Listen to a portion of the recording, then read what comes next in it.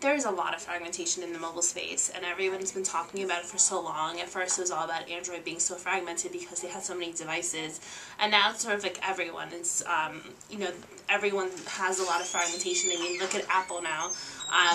They no longer just have the iPhone 4, that screen size, they have the iPhone 5 as well, they have the iPad, they have the iPad mini. There's so many tablet devices out there, and this is going to cause a lot of obstacles for marketers. For gamers, because you have to deal with the screen size. For marketers with mobile ads, you have to deal with that. It's really all about how you can reach consumers and offer them experience on whatever screen size they have. And I think that fragmentation is still going to be a problem going forward next year, and just something that marketers really have to face and sort of overcome in the next couple of months.